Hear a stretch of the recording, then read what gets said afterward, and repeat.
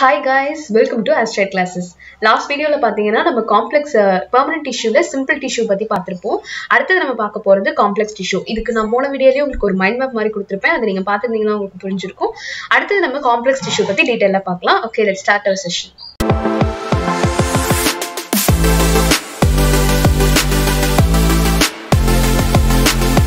Complex tissue is made up of more than one type of the cell, that is xylem and phloem. And the rendu composed ஆனது தான் நம்ம complex tissue அப்படினு சொல்லுவோம்.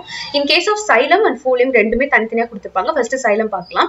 Xylem function as a conducting tissue for water and minerals. நமக்கு எல்லாருக்குமே தெரியும் water and minerals வந்து transport பண்றதுக்கு ஹெல்ப் ஆகுறது இந்த xylem. From எங்க இருந்து எங்கன்னு பாத்தீங்கன்னா roots to stem and leaves. Rootsல இருந்து stem, leaves எல்லா பார்ட்ஸ்க்கும் கொண்டு போறது இந்த xylem தான்.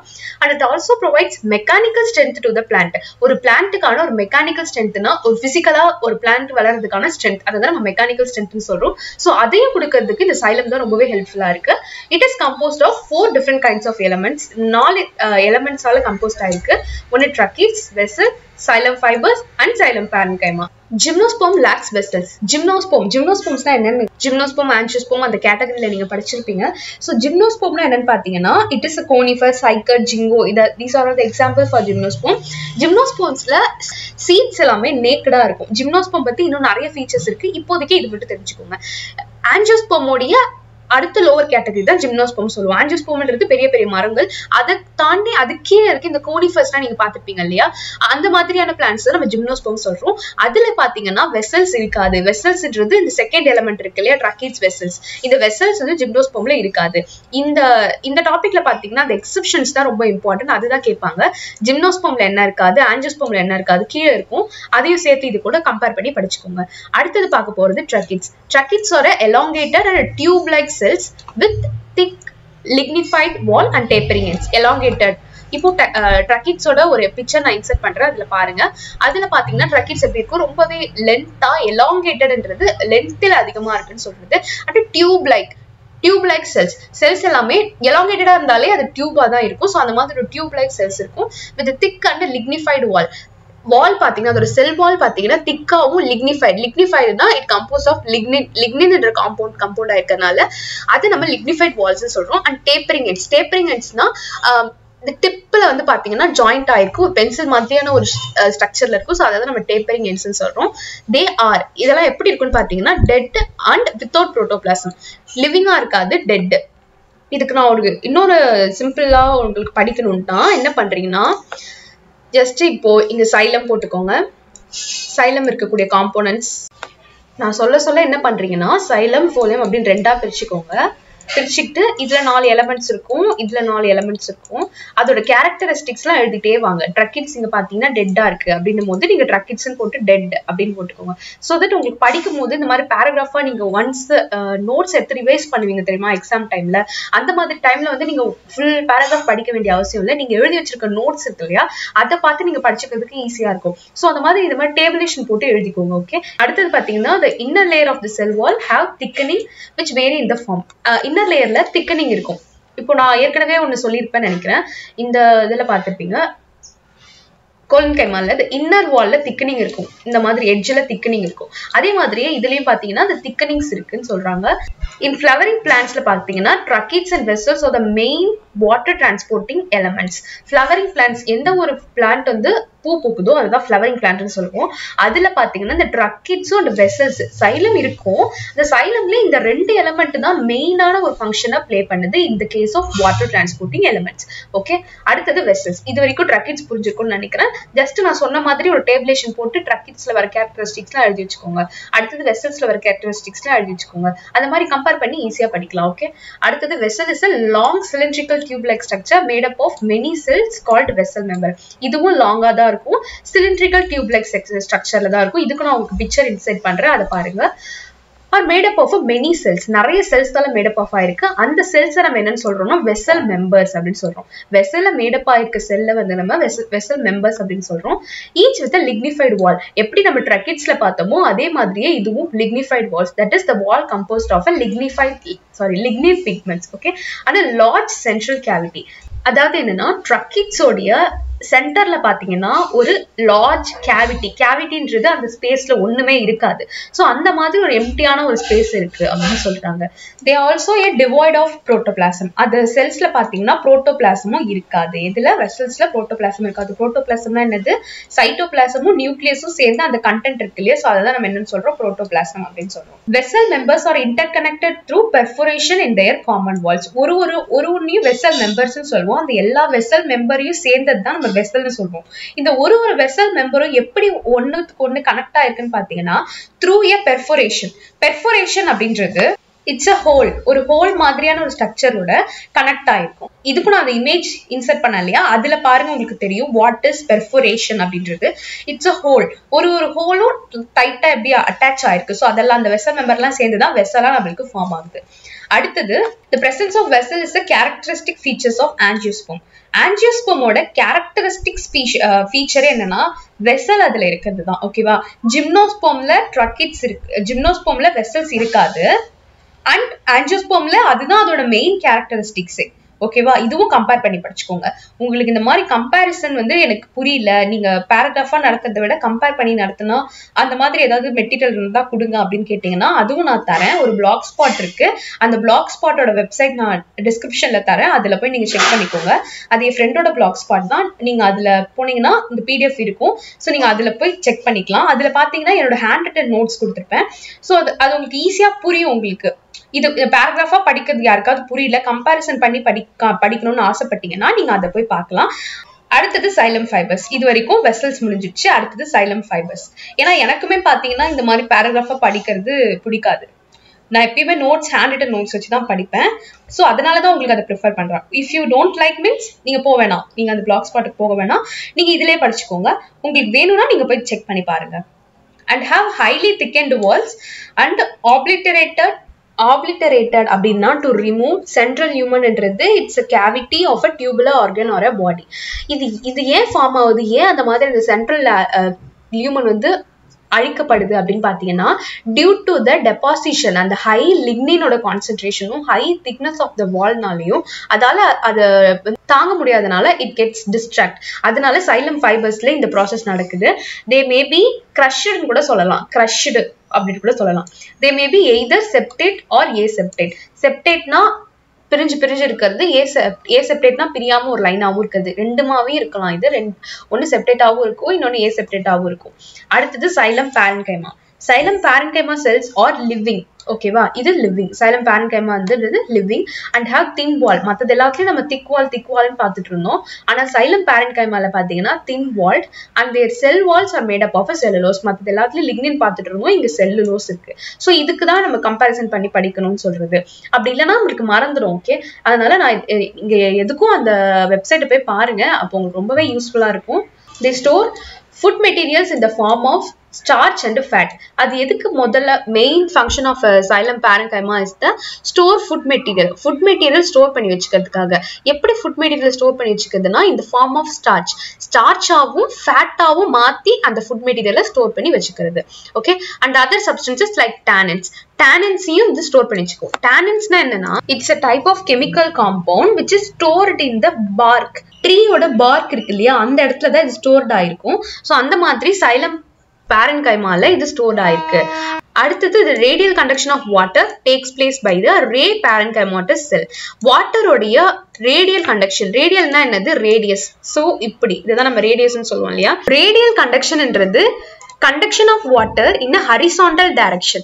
ஒரு இப்படி இந்த சைடு, இது வெர்டிகல்னா இப்படி போறது, ரேடியல் போது ஹரிசான்டல். அந்த மாதிரி ஹரிசான்டல் டைரக்ஷன்ல ஹெல்ப் பண்றதுக்கு, வாட்டர் போறதுக்கு ஹெல்ப் பண்றது தான் ரே பேரன்கைமாட்டஸ் செல்ஸ் அப்படின்னு சொல்றோம். ஓகேவா? இங்கேயும் ரேடியல், இதுவும் ரே. சோ இது ஈஸியா ஞாபகம் வந்துரும் உங்களுக்கு.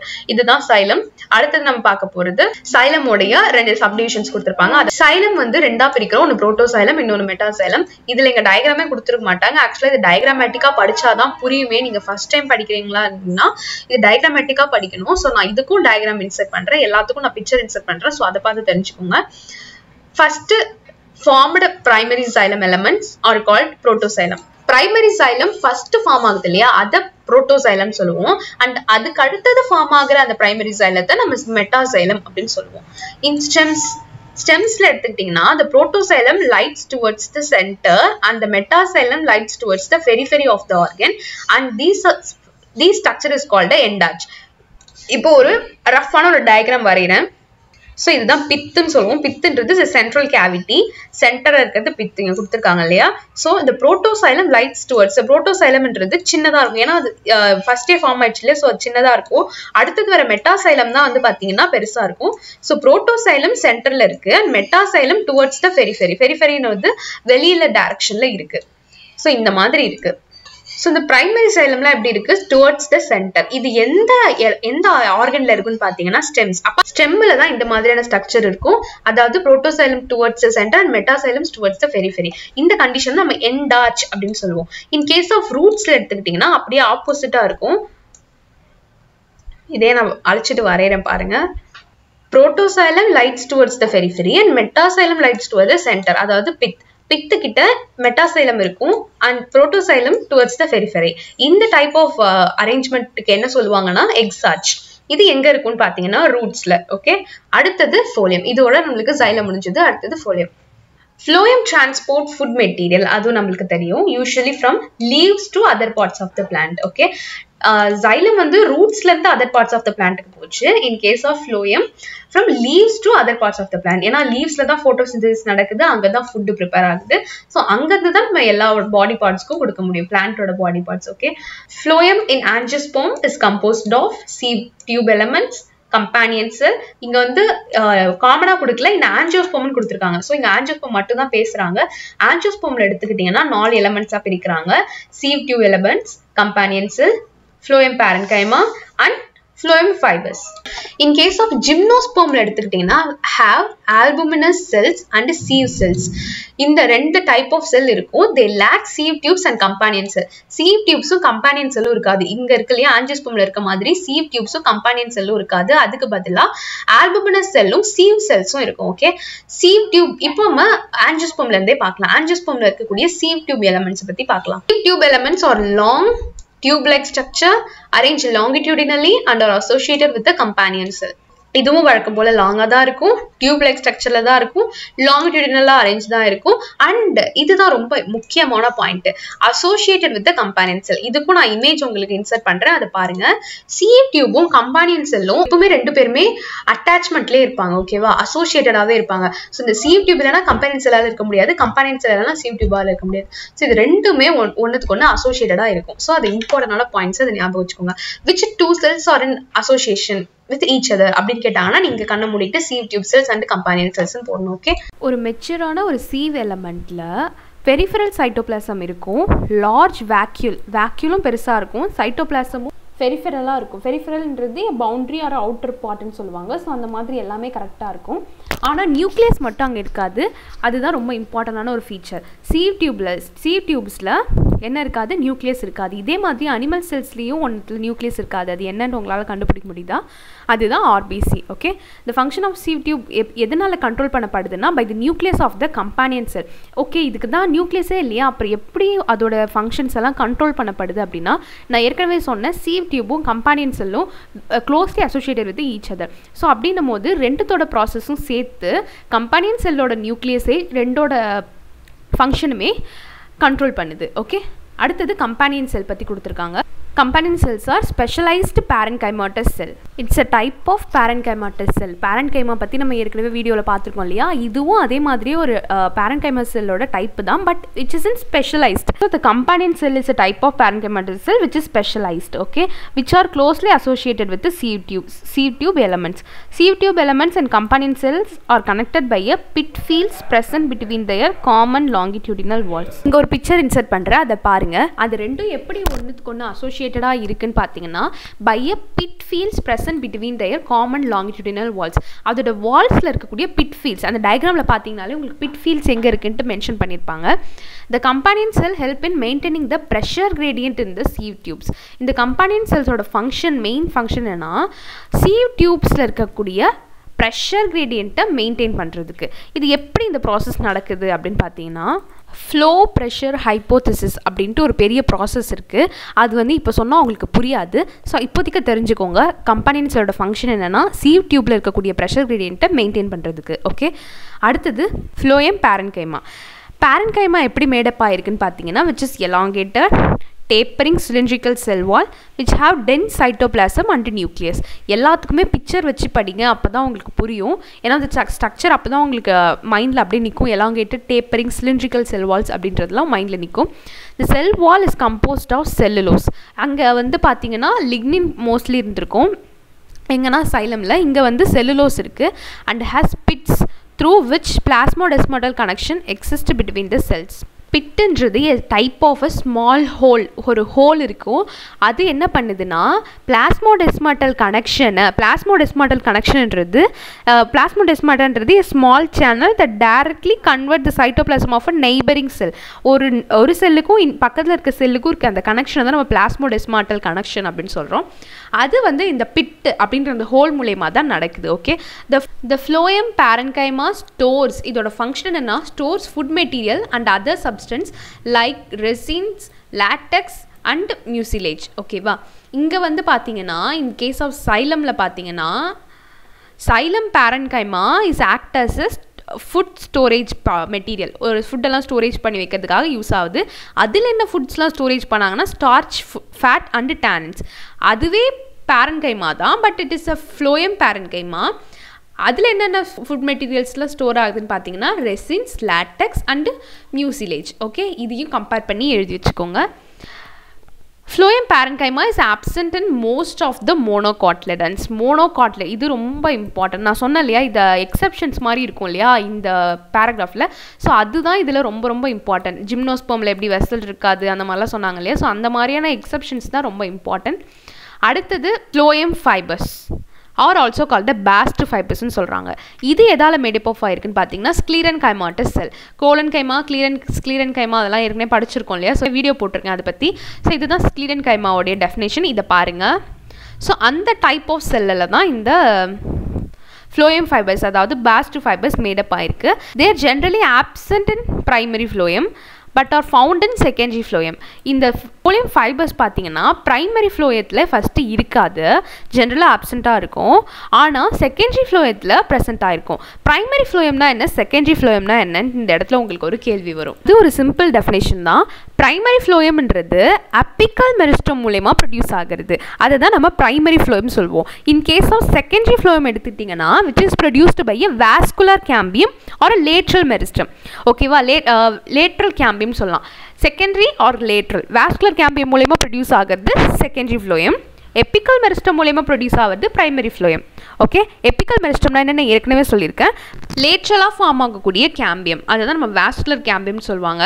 இது செகண்டரி மெரிஸ்டத்துக்கு ஹெல்ப் ஆகுது. ஓகேவா, எப்பிக்கல் மெரிஸ்டம், இன்னொன்று செகண்டரி மெரிஸ்டம், அதை தான் வாஸ்குலர் கேம்பியம் சொல்கிறாங்க. They are much elongated. As usual எலாங்கேட்டடாக தான் இருக்குது. அன்பிரான்ச்டு, இது ரொம்ப முக்கியம். ஒரு சிலது பார்த்தீங்கன்னா பிரான்ச்சாக இருக்கும் இந்த ஃப்ளோயம் பேரன்கைமா அதெல்லாம். பட் இங்கே வந்து எப்படி இருக்குன்னா அன்பிரான்ச்டு, ஒரே ஒரு லென்த்தாக தான் இருக்குமே தவிர அதில் எந்த பிரான்ச்சஸுமே போகாது. Okay, and have pointed needle-like apexes. The cell wall of phloem fiber is quite thick. ரொம்ப எப்படி இருக்கும், திக்காக இருக்கும் செல் வால். At maturity these fiber lost their protoplasm and became dead. அது மெச்சூர்ட் ஆன பிறகு அதோட புரோட்டோபிளாசத்தை இழந்து அது இறந்து போயிடும். ஓகேவா, இதுதான் ஃபோலியம் ஃபைபர்ஸோட characteristics. ஃபோலியம் fibres of Jude, flax and hemp are usually commercial. ஓகேவா, இது வந்து கமர்ஷியல் பர்பஸ்க்காக யூஸ் பண்ணுறாங்க, ஜூட், ஃப்ளாக்ஸ், ஹெம்ப் இதெல்லாமே. Okay, the first formed primary phloem consist of a நேரோ sieve tube and it is referred to us protoxylem. Primary first form ஆகுது இல்லையா, அந்த ஃபோலியமை நம்ம புரோட்டோஃபோலியம் அப்படின்னு சொல்கிறோம். விச் கன்சிஸ்ட் ஆஃப் அ நேரோ சீவ் டியூப். சீவ் டியூப்ஸ் எப்படி இருக்குன்னா ரொம்ப நேரோவாக இருக்கும். நேரோனா ரொம்ப தின்னாக ஸ்பேஸே இல்லாமல் இருக்கும். And in case of lateral formed phloem has bigger sieve tube and it is referred to us மெட்டாஃப்ளோயம். ஓகேவா, அதுக்கப்புறம் ஃபார்ம் ஆகிற ஃபோலியத்தில் பார்த்தீங்கன்னா சீவ் டியூப் ரொம்பவே பிக்கராக இருக்கும். ஸோ அதை நம்ம மெட்டாஃப்ளோயம் அப்படின்னு சொல்கிறோம். இதுக்கு எல்லாத்துக்குமே நான் பிக்சர் இன்சர்ட் பண்ணுறேன், என்னோட ஹேண்ட் ரிட்டன் நோட்ஸையும் இன்சர்ட் பண்ணுறேன். நான் அதில் சில டேபிளேஷன்ஸ்லாம் போட்டு வச்சுருப்பேன். ஸோ அது உங்களுக்கு யூஸ்ஃபுல்லாக இருக்கும்னு நினைக்கிறேன். உங்களுக்கு யூஸ்ஃபுல்லாக இருந்துச்சுன்னா அந்த பிளாக் ஸ்பாட் வெப்சைட் போய் பாருங்கள். அதில் வந்து பார்த்தீங்கன்னா அது என் ஃப்ரெண்டோட வெப்சைட், நான் அசோஷியல் சொன்ன மாதிரி அதில் வந்து அவங்க ஸ்டோரிஸ் கூட இருக்குது. நீங்கள் ஃப்ரீயாக இருந்தீங்கன்னா எப்பயாவது படித்து பாருங்கள். Okay, that's all about today video. இன்றைக்கான வீடியோவில் complex tissue that is xylem and phloem பற்றி தெளிவாக பார்த்துருக்கோம். இந்த வீடியோ உங்களுக்கு பிடிச்சிருந்ததுன்னா லைக் பண்ணுங்கள், யூஸ்ஃபுல்லாக இருந்துச்சுன்னா உங்கள் ஃப்ரெண்ட்ஸ்க்கும் ஷேர் பண்ணுங்கள். Subscribe to Ncert classes. Thanks for watching.